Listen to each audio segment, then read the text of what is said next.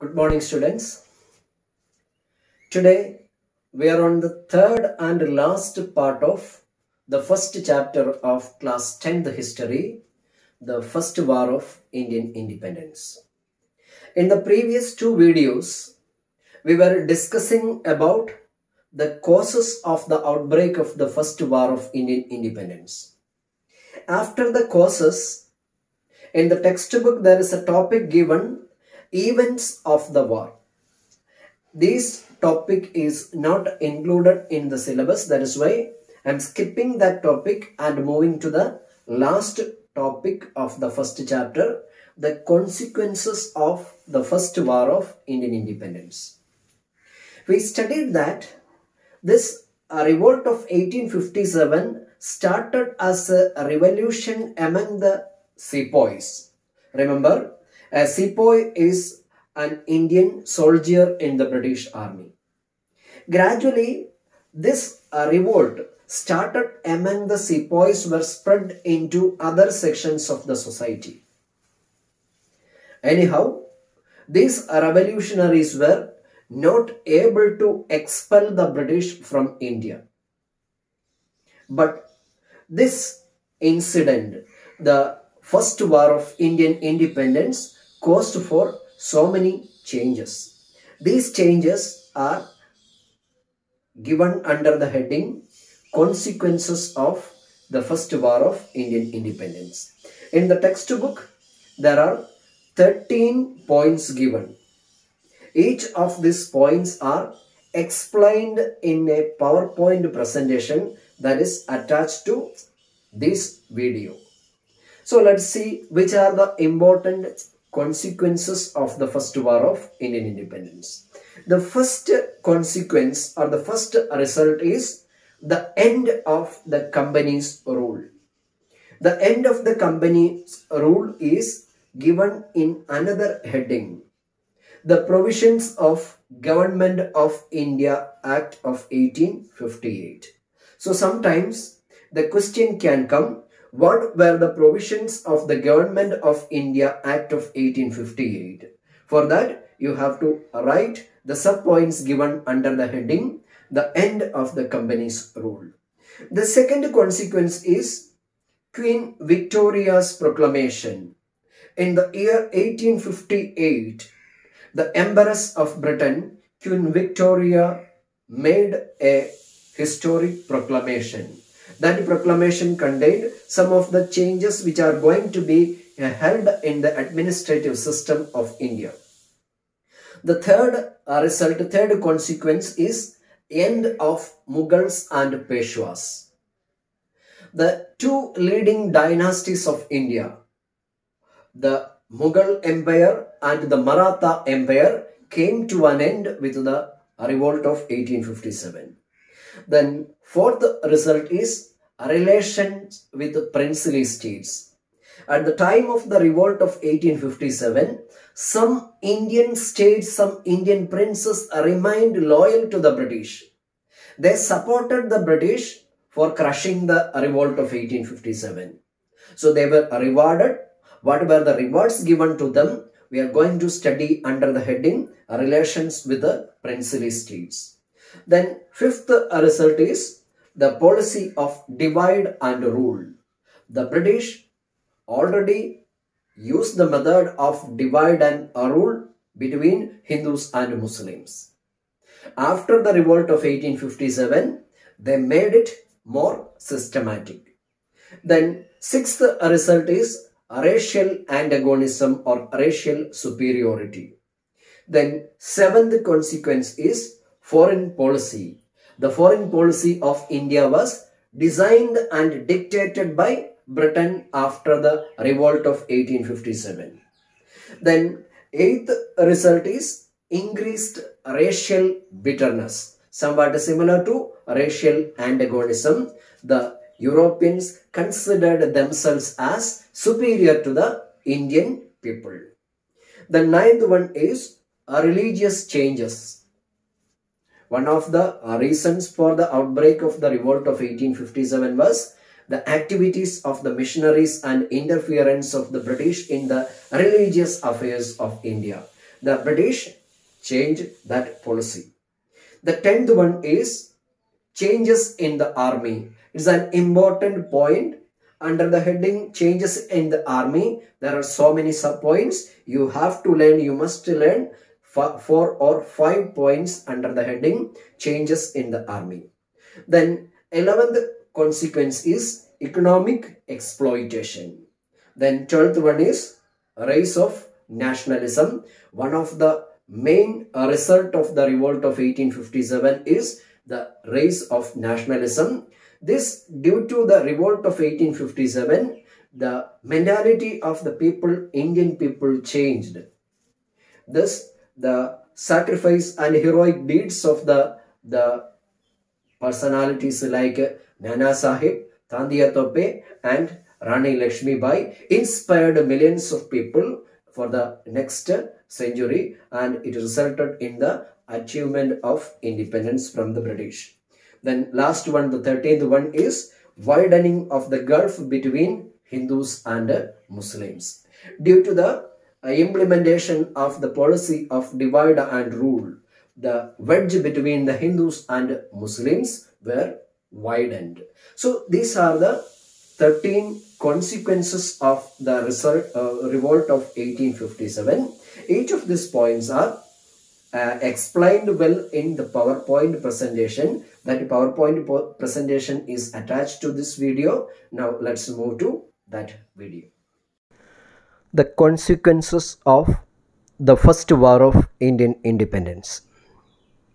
The first consequence is end of the company's rule. It means some changes took place in the administrative system of India soon after the first war of Indian independence. These changes are given as points or the provisions of the Government of India Act of 1858. The first provision of the Government of India Act of 1858 was it transferred the power to govern India from East India Company to the British Crown. Second, the company's board of control and court of directors were abolished, and the power was to be exercised by the Secretary of the State for India, aided by a council. Third point, the post of the Governor General was to be changed into the post of Viceroy. Lord Canning was the first Viceroy of India. Fourth point, the appointments to the civil service were to be made by open competition under the rules made by the Secretary of State. The second consequence is Queen Victoria's proclamation.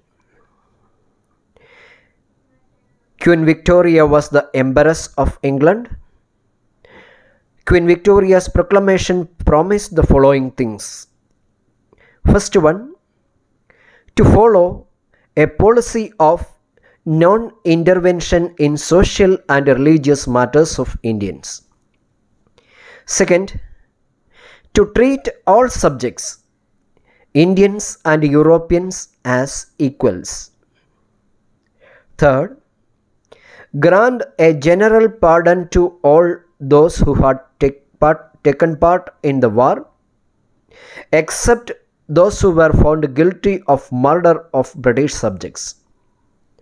Fourth point, to do its best to advance the industries in India. Third result, end of Mughals and Peshwas. The two leading dynasties of India, the Mughals and Marathas, came to an end with the revolt of 1857. With the death of Bahadur Shah Zafar in Yangon, the Mughal dynasty came to an end. Nana Sahib, the adopted son of Peshwa Bajirao II, escaped to Nepal after the failure of the uprising. Fourth result, relations with princely states. The Indian princes who had remained loyal to the British were rewarded. Their right to adopt heirs were respected. The policy of annexation was abandoned. The princes became junior partners or agents of the British Crown. The fifth result, policy of divide and rule. After 1858, the British continued their policy of divide and rule.